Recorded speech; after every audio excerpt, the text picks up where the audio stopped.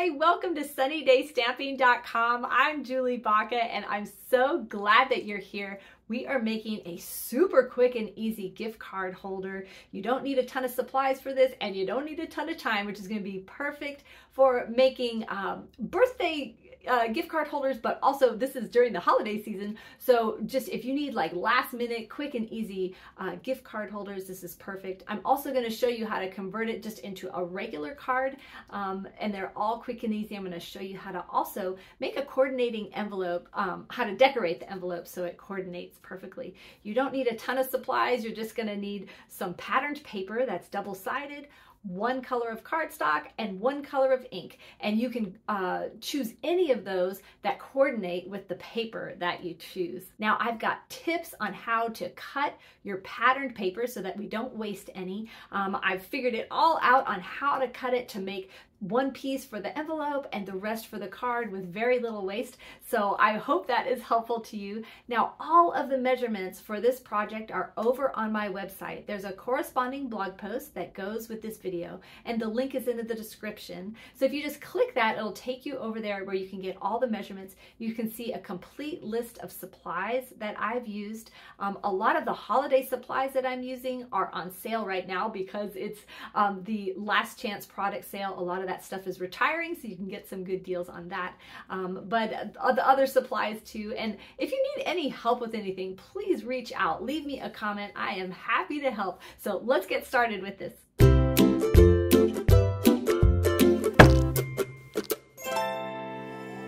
So here's our really simple card on the front, but then when you open it, you get this unexpected message on the inside, which I think that automatically makes your card more interesting. And then a place for a gift card. Now you're going to be able to change the look of this card just depending on your designer series paper, and I'm going to show you. I made so many examples to show you at the end. Now for this, I'm going to be using the Circle Sayings, and this is a bundle, and when you buy it together, the stamp and punch, you get 10% off, so that's great. But we need this circle punch to create this kind of like tab almost to open it, and I think that is just makes it so interesting and just a different way to use your punch, and I love having multiple ways to use one product. So I just want to show you real quick, you can use any stamp set to make the message on the inside. This, I wanted to make a Christmas gift card holder. So you just use this same punch and you can use different greetings on the inside. So to start out, you're going to pick a pack of patterned paper.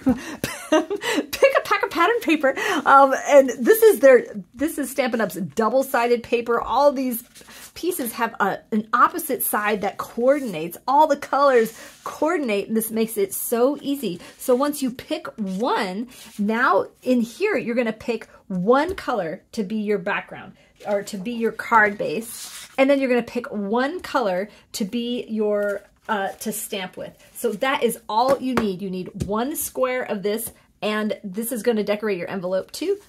Piece of cardstock and one color of ink. Now you can add more colors of ink if you want, but this is all you need, and I love those kind of projects. So we're going to go ahead and do our stamping first, and we're going to go ahead and punch this out first, and then we'll go ahead and stamp on it. Now I'm just going to bring out my Stampin' Pierce mat. I like to stamp on this. Gives my just gives a little extra cush to my stamping.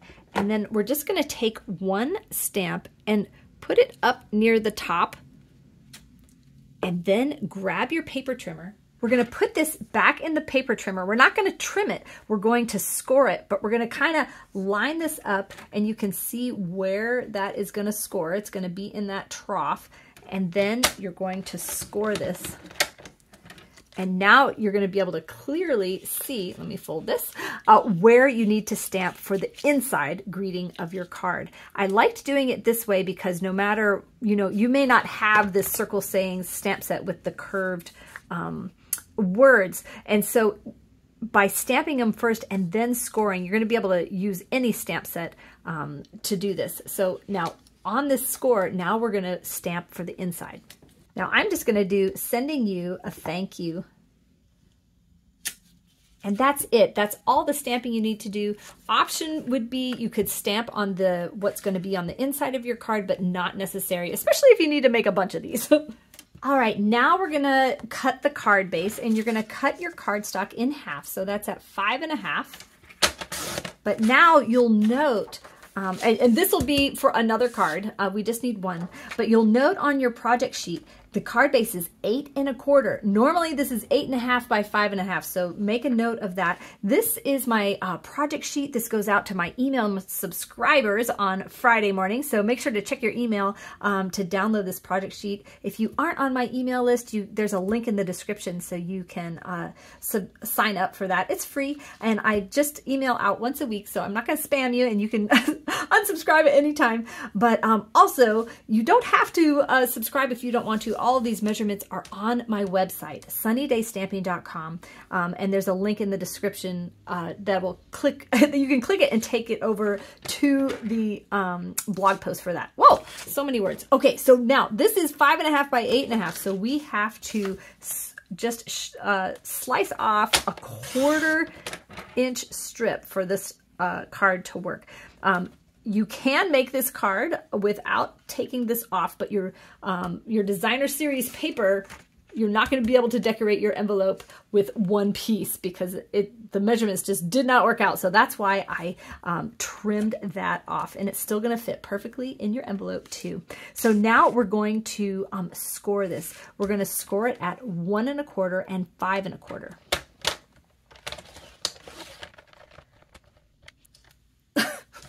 I'm having a problem. I don't know if this happens to you. At the bottom of your paper trimmer, there is see how there's like a notch? And that is so you can take out your paper trimmer, your scoring blades and your cutting blades to replace them. But sometimes this came out. So I'm just putting this back in. There we go. Okay. So now we're going to score this at 1 1/4 and 5 1/4.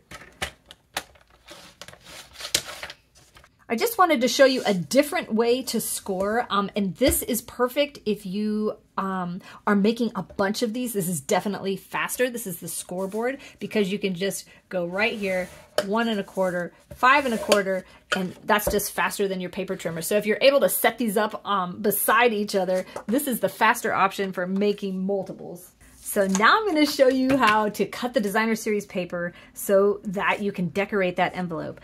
This comes in 6 by 6. Some of your the pattern paper can come in 12 by 12. In that case, you can just cut it down to 6 by 6.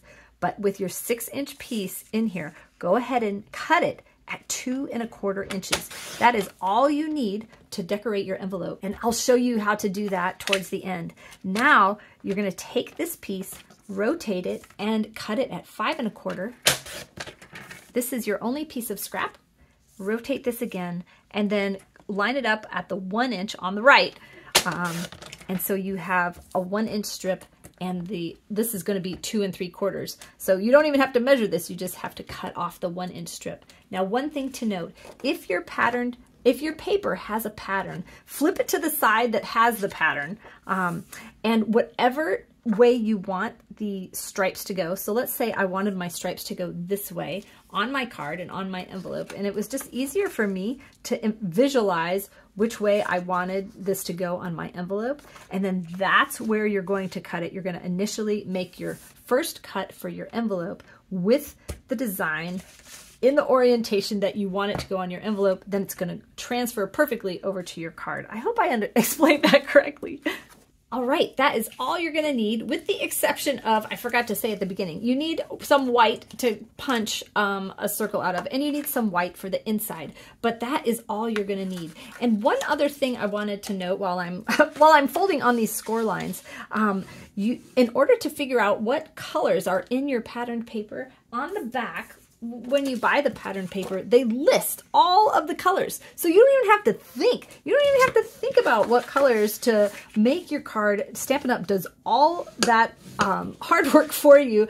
And so that your your products turn out perfectly because it's all coordinated. And the colors that they put in the designer series paper are the exact same color as the cardstock and the exact same color as the inks or the markers or whatever. So everything turns out great. If you're kind of dissatisfied with how your projects are turning out, it might be because the colors are just a little bit off. So it does make a difference, and boy, it is such a joy to to put in the work for a card and have it turn out how it looks in your head. So now we've got our designer series paper on the front, and you can see I just flipped over the paper and it's perfectly coordinated, this strip. You could also put the same design on the front. You don't have to flip it over. Now, before you glue this down for your gift card, insert your gift card. This automatically is going to give your paper a little bit of depth to it so that you can insert the card. You know, it'll be easy to get it in and out. So just put a little, oops, sorry, don't put the glue there. Put the glue right here and right here. And then just hold this down. Just hold it there for a while until you feel like it is stuck if you're using the multi-purpose glue. You could also use tear and tape or some other adhesive too. So now grab your circle and you're gonna figure out which way you're gonna want it on your card. So like I want this to be on the front. So I'm gonna make sure I put this, listen, let me show you this. Okay, put it like this. I'm gonna put it like this on my craft sheet and put glue on it. Now I'm gonna take my card, open it up, and this is where I want my circle to be on this end. So I'm just gonna lay this down on top of my circle and fold it over, and it's gonna be perfectly lined up. That was just a tip. As I was making a bunch of these, I'm like, ooh, there's gotta be an easier way. And this was the easier way for me. So that's it. That's the gift card holder part. Love it. So simple. Let me show you how to quickly make a decorative envelope. So you're going to take your envelope, and where that score line is, you're going to put glue along that score line. Not on the score line, just close to the score line on the flap. Make sure you get the rounded corners with some glue and glue there. And then you're going to line up your pattern paper right on that score line. I press it down, and then I always like to pick it up and I check, is it overextending the envelope? Nope. Then I know I've got it in the right spot, and then I'm just gonna take my bone folder like that. If you gooshed out at all with glue, you're gonna wanna wait so you don't get glue all over your scissors, but then just flip it over and cut off the excess. And it's easy to cut it because you're just following the line of the envelope. And you can see I didn't do a perfect job there, but look, you fold it and it does not matter. You can't even tell. So here's our perfectly matching set. And I've got a bunch to show you from this designer series paper. So here's another one I made with that same piece of paper because it was my favorite. Here, these are all from that Garden Walk designer series paper, and they're all using the Circle Sayings stamp set, which works just perfectly for this design. Now, if you're needing a Christmas gift card or even a Christmas card, I'm going to show you how this is the joy of Christmas designer series paper. So you can open this up, and instead of making it a gift card, cut yourself an extra slice of designer series paper to use for the inside of the card. So they just open it up kind of double like that. Lastly, I made a bunch of them using this Merry, Bold, and Bright designer series paper. This is so fun and so festive. It's very holiday, but there is there are patterns in here that are not holiday. So if you, I love that. I love buying Christmas paper that I can then use throughout the year if I didn't use it all for the holiday. You know what I'm saying? So here are the examples. So we've got this set. I made this one just a Christmas card. Here's another Christmas card, not a gift card, where I just put that little strip of designer series paper there. So here are the gift card holder sets that you can just slide a gift card into. Look out, these so fun patterns. I just love them. I was looking for the envelope. So now this one, I used the leftovers from that. So there's just a lot of different stuff going on. And instead of stamping on the inside, I put a little piece of Designer Series paper there.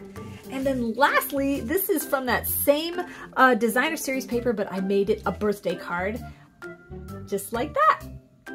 This one is using this one's using the Circle Sayings. And all of these, I just picked up the Christmas Classic stamp set to stamp the front.